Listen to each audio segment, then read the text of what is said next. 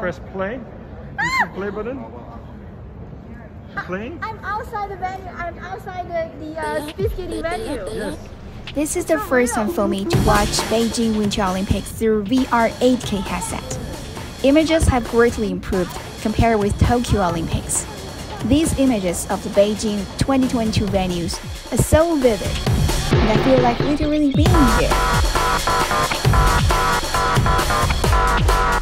So I want to show you what I saw through the goggles. I was on the ice where athletes were skating around. They were so close to me. The 8K system will totally change the way of watching sports events. So I'm going to interview the technicians who are working on the VR Olympics. Where we are now is really the hub of Olympic Broadcasting Services technical area.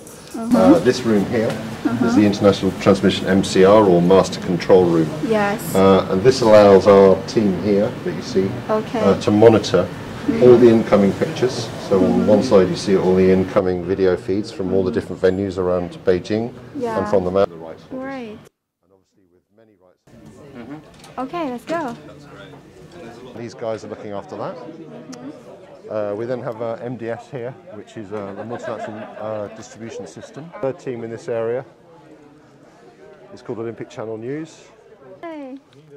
So this is the VR team, right? Yes, this is the VR ring. I know him. We met before. Hello. So this is the VR studio for all the VR content that we put out.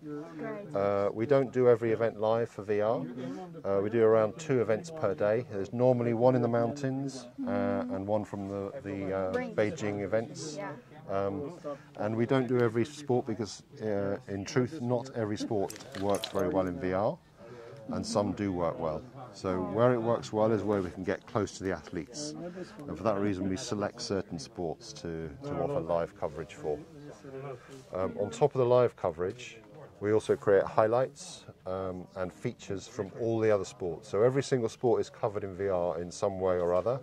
The big highlight really for us for VR this year is we're offering 8K coverage for the first time.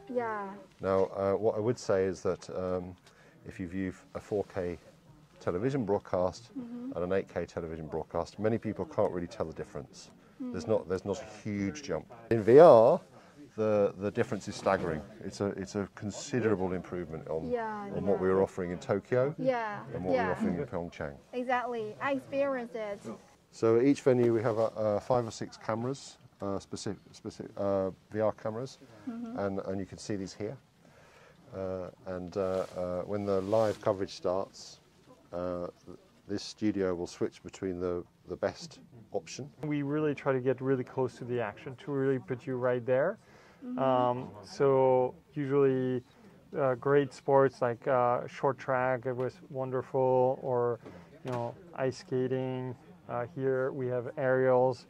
We can really get next to the jump. So it really feels like you're right there, and you can really witness the jump from the start to the end. For example, this is the landing.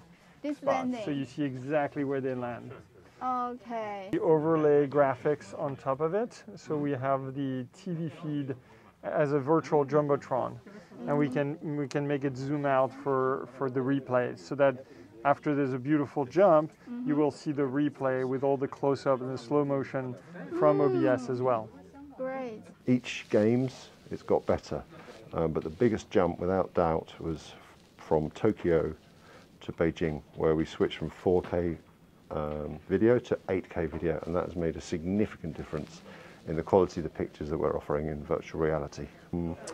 People like to see what's going on in the surroundings, so they like to see the cameraman on the side, or the crowd, or the judges, and being able to see everything that's happening in a stadium is a very different experience to what you would see on television. This is what virtual reality is all about. It's about putting the viewer in the venue and being there and feeling like they're being there.